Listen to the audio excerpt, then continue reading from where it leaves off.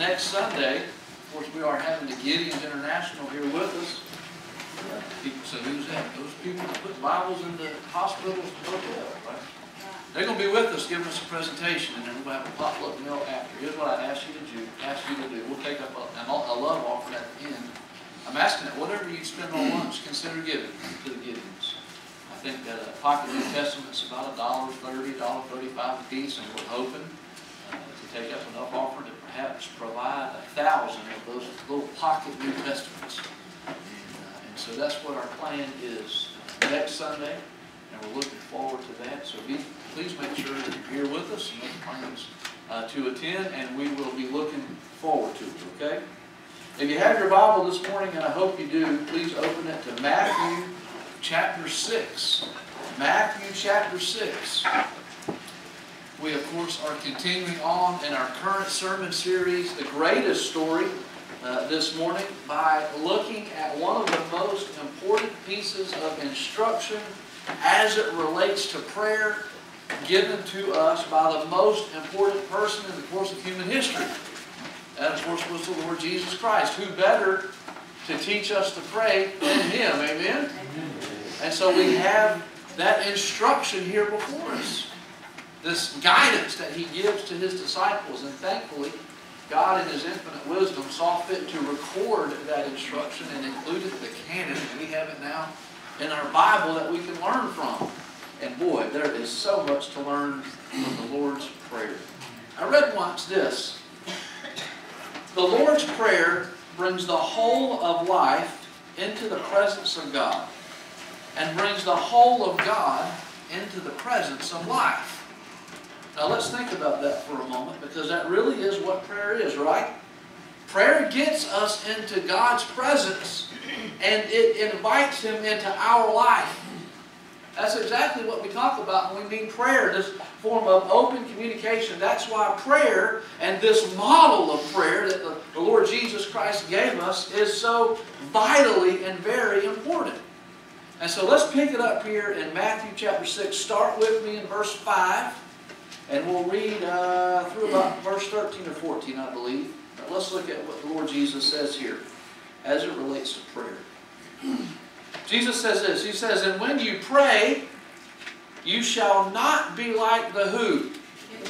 The hypocrites. For they love to pray standing in the synagogues and on the corners of the streets, that they may be seen by who?" Amen. "Assuredly, I say to you, they have their reward. But you, when you pray, go into your room, and when you have shut your door, pray to your Father who is in the secret place, and your Father who sees in secret will reward you openly. And when you pray, do not use vain repetitions as the who do? The heathen do. For they think that they will be heard for their many words. Therefore, do not be like them. For your Father knows the things you have need of before you ask Him. In this manner, therefore, pray. Our Father in heaven, hallowed be your name. Your kingdom come. Your will be done on earth as it is in heaven. Give us this day our daily bread. And forgive us our debts as we forgive our debtors. And do not lead us into temptation, but deliver us from the evil one. For yours is the kingdom and the power and the glory forever. Amen. For if you forgive men their trespasses, your heavenly Father will also do what? Forgive you. But if you do not forgive men their trespasses, neither will your Father forgive your trespasses." Let's go to the Lord in prayer this morning as we begin our sermon today. Pray like this. Father in heaven, it's a joy and an honor to be able to gather around your word this morning, where we find ourselves in our current sermon series here in Matthew 6. We learn, Lord, and see and read that you are teaching your disciples how to pray. And God, I pray that you'll also teach us how to pray. Teach us, God, to pray more effectively. Preach us, God, to reach into the places, the depths of our soul where we so need help in so many different areas of life, and Help us, God, to be willing to go into that secret place and put these things on the table for you to hear, God. And as we pray, draw us closer unto Thee. Help us, Father, to the very best of our ability to mimic Your precious Son in the way He prayed. Help us, Lord, to remember that prayer is not at all about us. It's all about You. Lord, I pray that Your Holy Spirit will illuminate Scripture today. I pray, God, that He will help us to see not only the necessity for prayer, but how it is so vitally important that we remember who it is we're praying to and the reason for why we're praying. Lord, we welcome You into the presence of our congregation this morning and into Your Word. We do, God, ask, beg, plead for Your help. In Christ's name we pray. Amen. I first learned the Lord's Prayer in the early 90s on the football field at Southwest Middle School. It's interesting. We would go through the whole practice.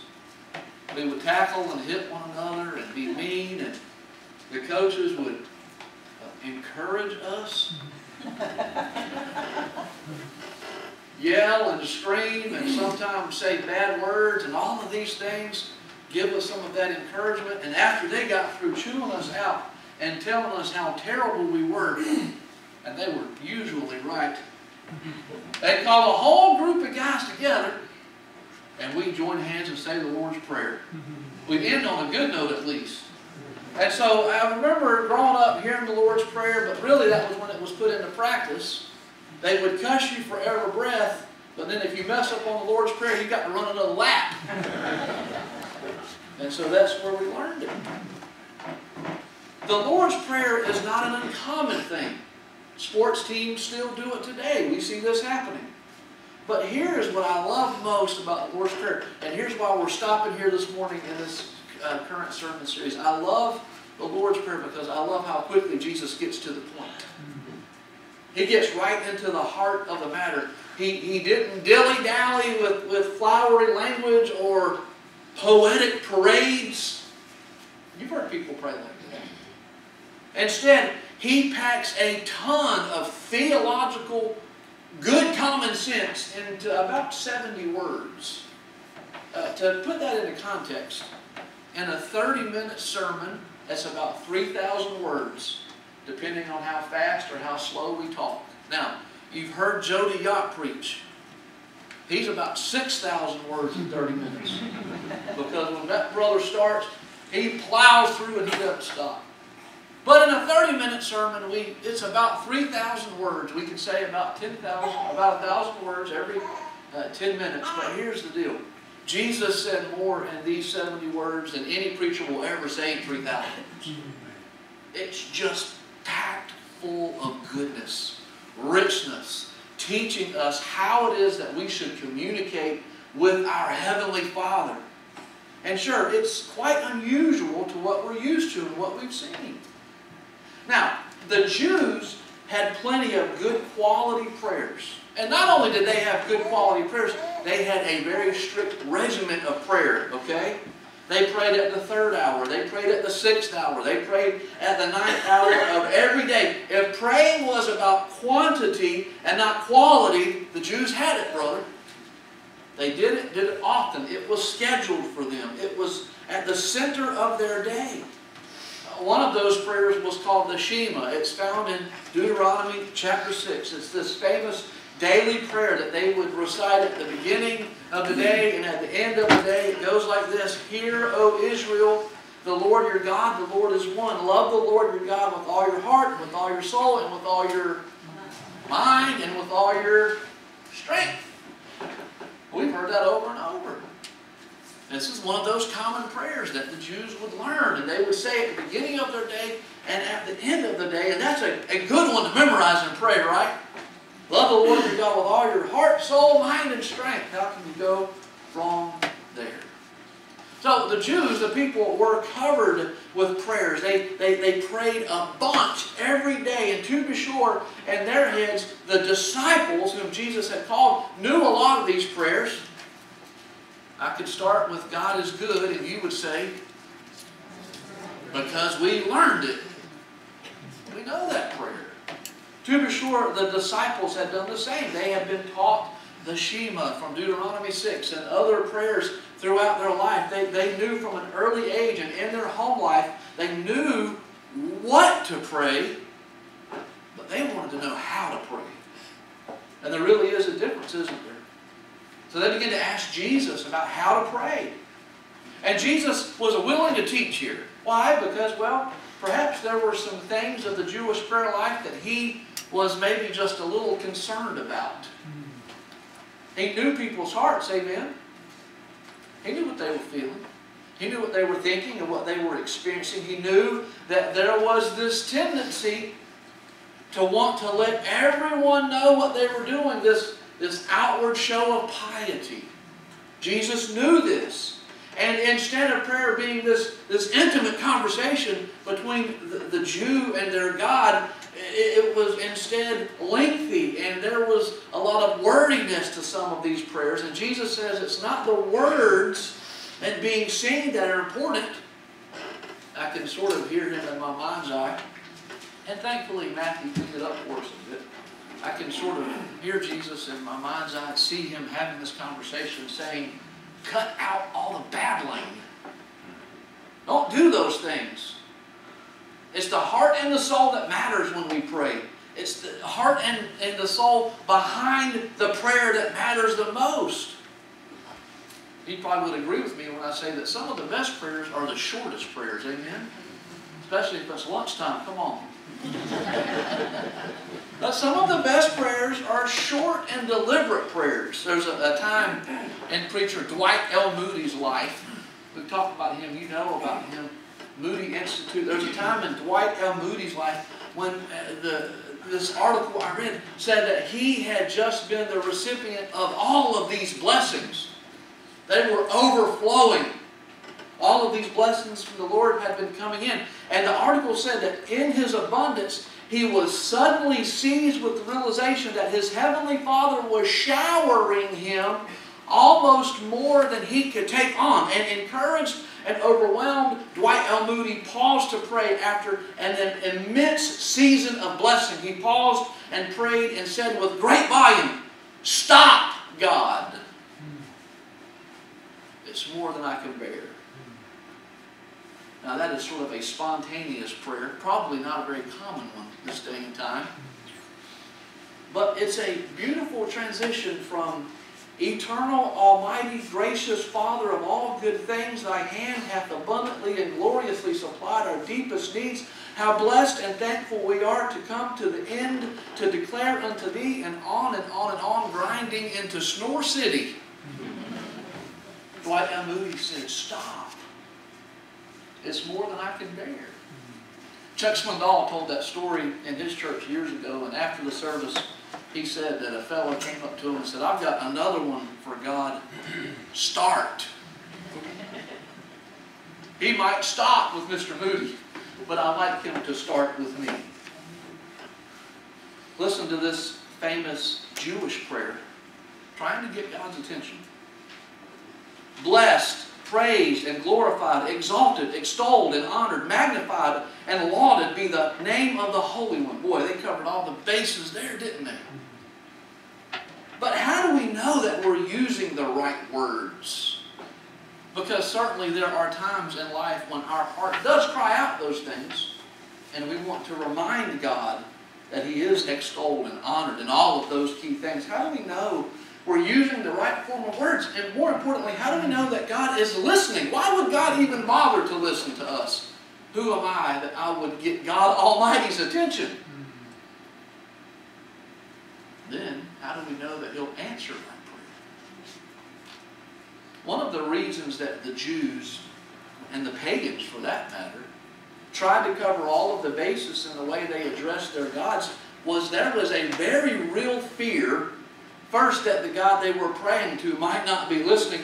And second, that they might be angry with the one that's doing the praying. So they had to say all of the right words and shouts and dances and prophecies and all these things. They had to do something to be sure in their minds that they were doing this right. Otherwise, the gods might be angry with them and refuse their request or even punish them. I can't help but to think about Elijah there on Mount Carmel.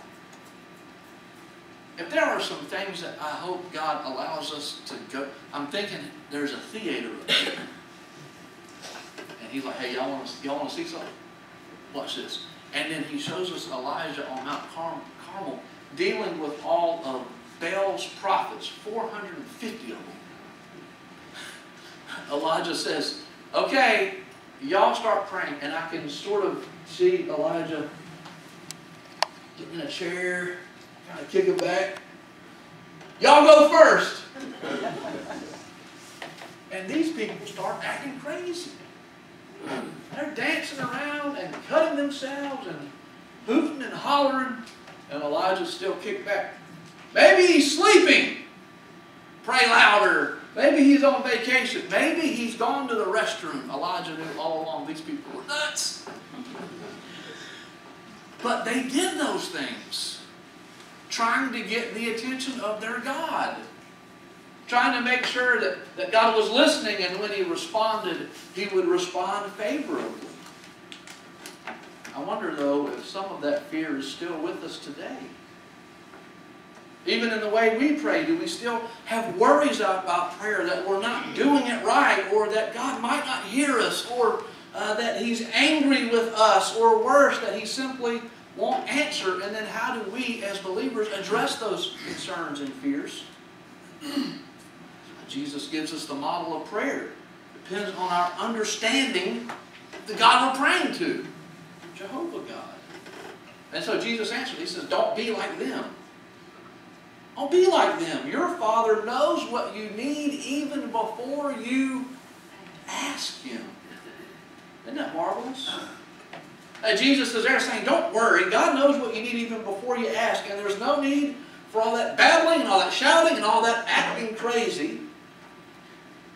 And then he begins to tell them how to do it. It's one thing to tell somebody to do something. It's another to show them. Amen? Think about Buddy North. Ends up at the top of big stuff working on power lines. Now, if I report to Buddy, I want Buddy to show me how to connect those things. Not just say, get up there and connect them. I want some guidance. Amen? And so Jesus says, this is how you pray.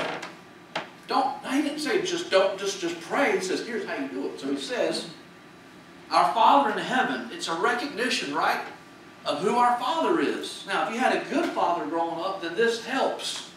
It makes sense to us. But if you had a lousy father growing up, this might be tough for you. We think about the relational aspect of God, and fatherhood is what it's all about. It's about a relationship. And in this case, when we pray to God, our Father in heaven, it's about a relationship between God and you. It's based on the love of a father for his child, and it's based upon the love and security of that child in their father. And so we say, our Father in heaven. I heard about a man one time. He was on an airplane. You guys ever been on a really rough flight? Not a lot of fun. So this man was on a really rough flight. The plane was going through turbulence. It was bouncing up and down and going back and forth. To make matters worse, there was a huge thunderstorm that the plane couldn't fly over or around but had to fly through. If you've ever flown through a thunderstorm, you will get saved. Because you will pray, brother, like you have never prayed before. And so they're going through this thunderstorm, and the thunder is clapping, and the lightning is just lighting the cabin up. Everyone is fearful, and they're holding on, except the man is sitting beside this little girl who is at perfect peace. She's reading her little book. There's a smile on her face. Everybody all around her is scared to death. Finally, they get through the storm and they land the plane. That's a problem with a lot of preachers today. We preach on and on and on. We don't land the plane. We just keep going. They land the plane. They get there on the tarmac and get it stopped. And the man looks over at the little girl. He says, "You are so brave.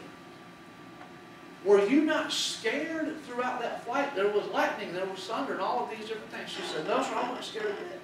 He said, "Why?" She said, "My dad is the pilot." Now think about that as it relates to prayer. If Father God, the one we pray to, is the pilot of our life, what are we fearful of? And so Jesus says, "Our Father who art in heaven, hallowed be thy name." That is simply recognizing who He is. It's hallowing His name, recognizing who is in charge of this thing called life. And that's important because you remember the scribe comes up to Jesus and he says, "What is the greatest commandment?" And it's in Mark 12. What we forget is that there were only 613 commandments. Now, preachers exaggerate and embellish. That's the truth. There were 613 at least, and some more. And so the scribe comes to Jesus trying to trick him, and he says, "What is the most important commandment?" And Jesus sort of seems to have taken that question as meaning, can you sum up the Torah, the law of God, all in one sentence? And He does. He takes the familiar, which is the Shema prayer, and He transforms it by the addition of a few words, and He makes it immediately understandable to the scribe. You find it in Mark 12, verse 29. Jesus answered him, "The first of all the commandments is, Hear, O Israel, the Lord our God, the Lord is one, and you shall love the Lord your God with all your heart, and with all your soul, and with all your mind, and with all your what?" We talked about that a few minutes ago. That's one of the prayers that the Jews would say morning and night. Jesus had learned that. Jesus says, "This is the first commandment, and the second, like it is this, you shall love your neighbor as yourself. There is no other commandment greater than these." There you go. That's what Jesus says. What the whole law is about, loving God, loving others. All of these other laws are merely clarifications on the two most important laws. Sometimes it's called the Jesus Creed. The two most important laws, love God and love others. Makes sense, doesn't it? What life is about. And you can't have one without the other. You can't love others effectively without loving God. And don't say you love God if you won't love others. Another familiar Jewish prayer called the Kaddish. The opening words seem strangely familiar. "Glorified and hallowed be God's great name throughout the world, which He has created according to His will. May He establish His kingdom in your lifetime and during your days and within the life of the entire house of Israel, speedily and soon." And say amen. That sounds a lot like the Lord's Prayer, right? "Hallowed be your name. Your kingdom come to earth as it is in heaven." So Jesus here does the same thing as He did with the law. He's taking the familiar and He's transforming it as He's teaching His disciples to pray. He takes a prayer that His disciples would have been familiar with. He adds the Jesus Creed, which is loving God and loving others, so that it becomes the prayer that would be passed down from generation to generation and end up on a football field in eastern North Carolina at some point. It's the prayer that summed up what all other prayers should be about. It's the model prayer. And the interesting thing about the Lord's Prayer is it's not about me or my needs. A lot of times that's what we think prayer is. Like driving through a McDonald's drive-thru. "God, I'll take a number 1 with an apple pie. That'd be good. And a number 2. And that's not at all how prayer works. In fact, prayer is not at all about my needs. It is about God and His relationship with us. Love God and love others. Give us this day our daily bread. Not about me or my needs, but about what God determines I need. God, you give me my daily bread. You give me what you think is most important. He says, "Forgive us our sins." Again, that's not about me. That's about God forgiving me of my failures. As we have forgiven, he says, lead us not into temptation. Not about me giving into the flesh. It's about God keeping me from temptation. And if he sees fit for me to walk into it, he delivers me from it. One author wrote this. The Lord's Prayer is a yearning for God's will to be done. It's about his name being hallowed, lifted up, and loved. And it's a desire for all of us to benefit from the generous love of God for our comfort, healing, and spiritual well-being. And so Jesus has this conversation with his disciples and he teaches them how to pray. All right, that's my introduction. I'm not kidding. You will not beat the Methodist to the golden corral today. The Lord's Prayer connects us with the wholeness of God in three ways. Again, Jesus says pray like this. First, the Lord's Prayer connects us with the spiritual realm of God. The spiritual realm of God.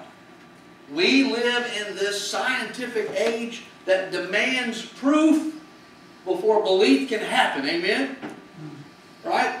It's physical proof. If that can't happen, then I don't believe it. In other words, seeing really is believing. Yet as believers, we know that there is more to life than just the physical. It's not something that we can just prove empirically. It's a faith thing.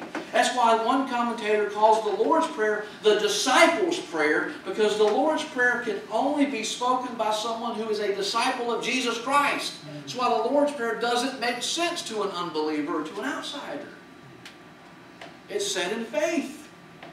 Jesus says, our Father in heaven, hallowed be your name. We are acknowledging that there is this spiritual realm in which God exists. And the spiritual connects us with the physical realm. He says, your kingdom come, your will be done on earth as it is in heaven.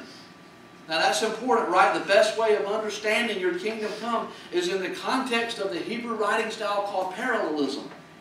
It's all throughout the Psalms. Let me give you a couple of examples. A verse divides into two where the second half repeats and amplifies the first half. For example, Psalm 46:1. You'll recognize this verse. God is our refuge and strength, a very present help in trouble. Okay? The Lord is my shepherd, Psalm 23. I shall not want. The second half of the verse brings out the meaning of the first half of the verse. If we apply that same concept to the Lord's Prayer, then it says, your kingdom come, then your will be done on earth as it is in heaven. It's the second half that explains and amplifies the first half, and then we have a definition of the kingdom of God. In other words, God's kingdom is wherever on earth God's will is being done. Sometimes we get in this mindset, this thought process, that the kingdom of God only exists up there somewhere in heaven. That's not true. If you're doing the will of God, you are loving and serving Him with all of your heart, then the kingdom of God is right where you are. People say all the time, I work in a terrible place. It's not a Christian workplace. If you're a Christian and you work there, it's a Christian workplace. Talk about God's will. I read recently that home is where we are when we are in the center of God's will. To be in the kingdom, to be in God's kingdom, when we pray that part of the prayer, is to submit to and obey God's will. It's not about nations, it's about people. It's about you and I. It's about submission of my will and my life and my heart to God. That's why God's kingdom can span the past, it can be right here in the present, and it can look forward to the future. Anyone at any time in history who has submitted their lives to God's will was living presently in God's kingdom. And Jesus says, so your kingdom come. In other words, may we find ourselves in the center of God's will. That's what He's telling His disciples. First half of the prayer puts God at the center. And having done that, we can turn to ourselves and others. Again, love God and love others. That's the Jesus Creed. So the first part there, we are connected to the spiritual realm. The second part that the Lord's Prayer does is it connects us to the physical realm. How big is God?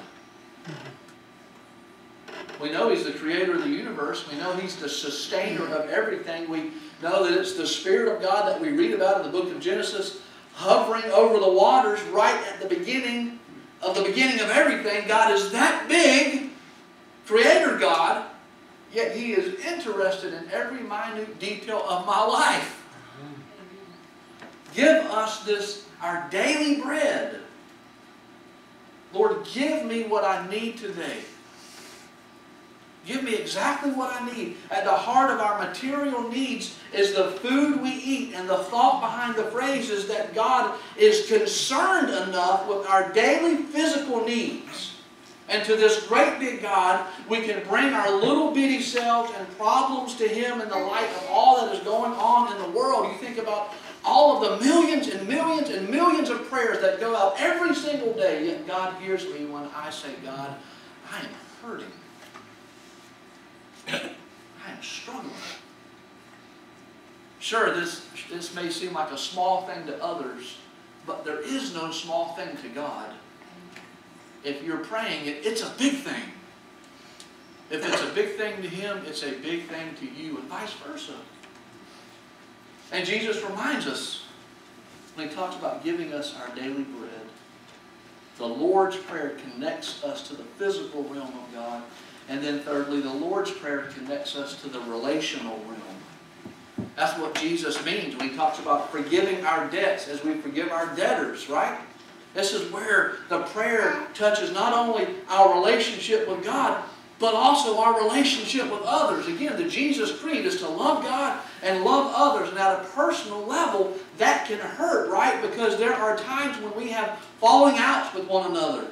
And Jesus knew this because He adds this rider to the prayer He's teaching His disciples in verse 14. Remember what He said? If you forgive men when they sin against you, your heavenly Father will also do what? He'll forgive you. But if you aren't willing to forgive men of their sins, your Father will not forgive you. Boy, that's touching. That's deep. You say, in other words, for me to receive the forgiveness of God, I need to be willing to forgive others. You better believe it. And that's hard, isn't it? Why? Because people are mean. People are cunning. People are deceptive.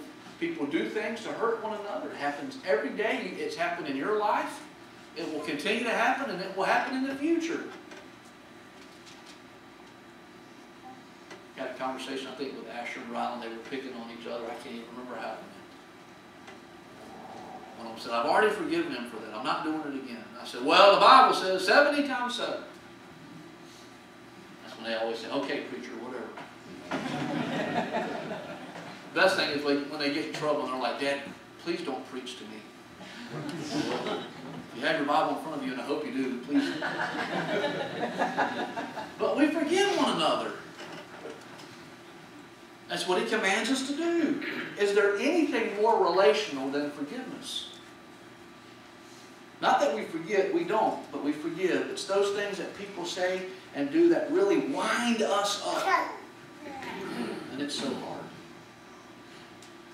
In one sense, Jesus' words seem severe. If we're not prepared to forgive even the minor offense, then we can't possibly expect that same forgiveness from God. Could it be that what Jesus is getting into is something like this? The love that pours into our lives from God is intended to flow out to others. We don't get to just hold on to it. But here's the deal.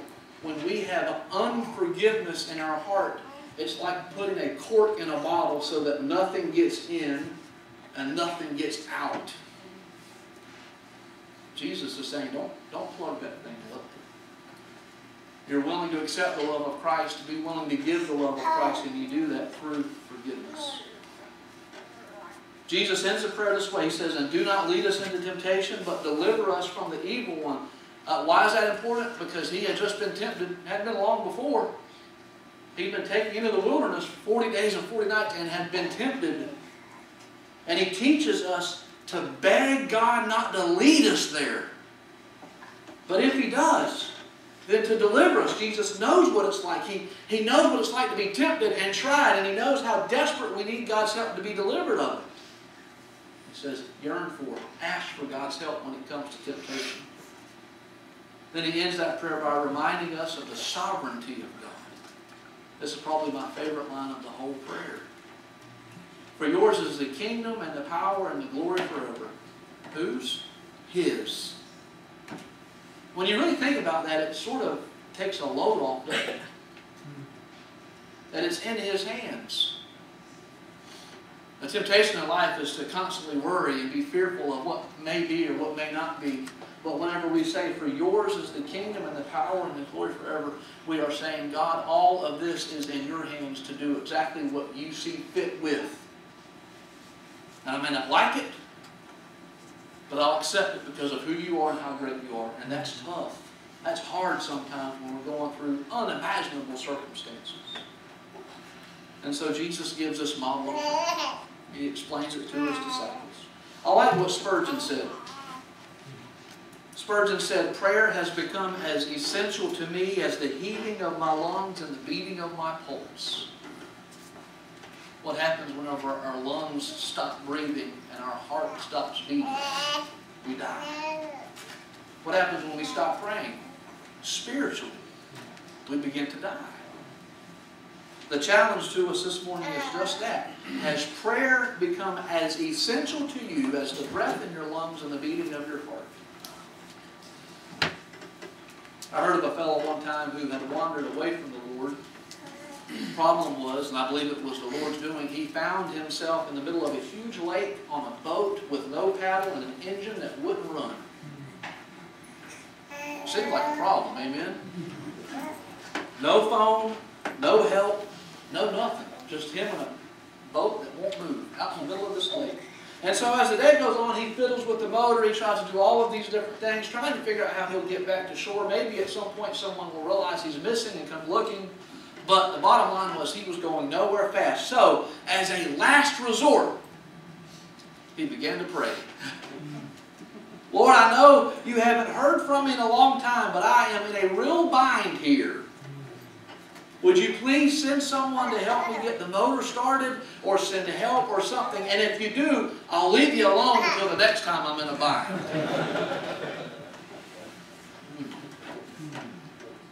Boy, there's a lot of truth to that, though. We only talk with the Lord when we're in a real bind, but if we stay in constant communication with the Lord, then when the real tough situations come along, we will be ready. One author wrote this: prayer is not a substitute for working, thinking, watching, suffering, or giving. Prayer is a support for all other efforts. It's the backbone of all we do. It's the backbone of our ministries and of our lives. Speaking of prayer, we're going to have a special prayer this morning. Sister Kate Queen, if you'll come. You all, most of you know Kay. I had the opportunity of meeting her this morning. Let's see, right here. I have found a spot on her brain, and she will have some tests. It was a very serious situation. And so asked if we would anoint her in prayer, which the good word teaches us we can do. We call our elders forward, so deacons. Current deacons, past deacons, if you are ordained as a deacon, come on up. Let's anoint her.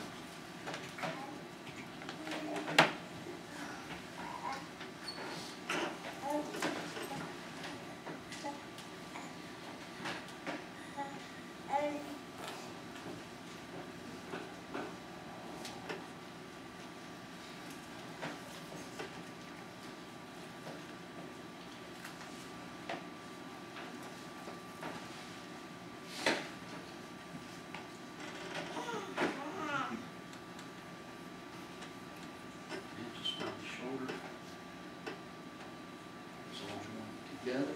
Church, pray with us if you will. Father in heaven, we are grateful that just how perfect your timing is this morning as we learn this model of prayer.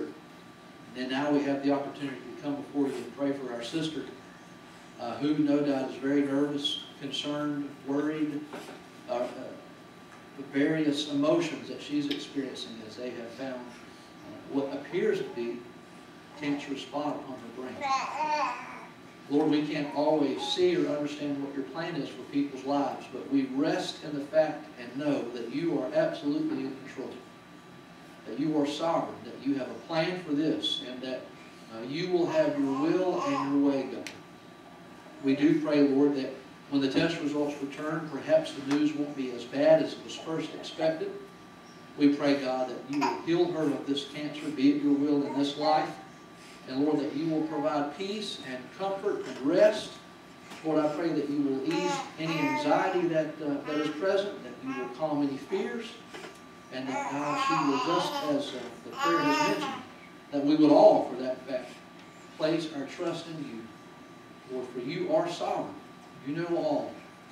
You are the pilot of our life, and we fully believe in and rest in faith in you for whatever your will may be for us. Lord, to make it clear, we're asking for physical healing for this sister in this life. We're asking that you would grant that according to your own will. Lord, we love you. Thank you for these men that have come and prayed. I thank you for this dear, sweet sister, and I pray your blessings upon her as she goes through this new adventure. In Jesus' wonderful name we pray. And all God's people said, amen. Amen.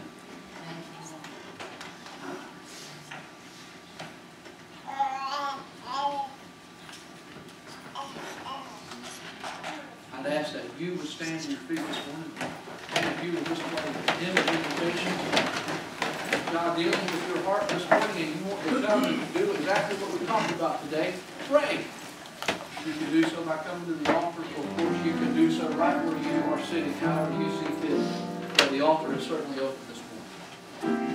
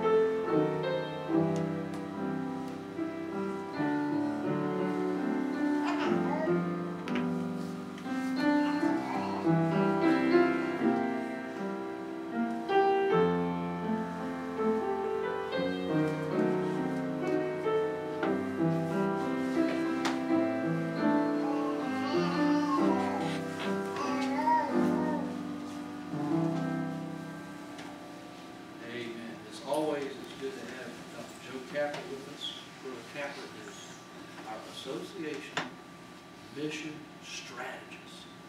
Did I get it right? You got it right. Man, that sounds really official.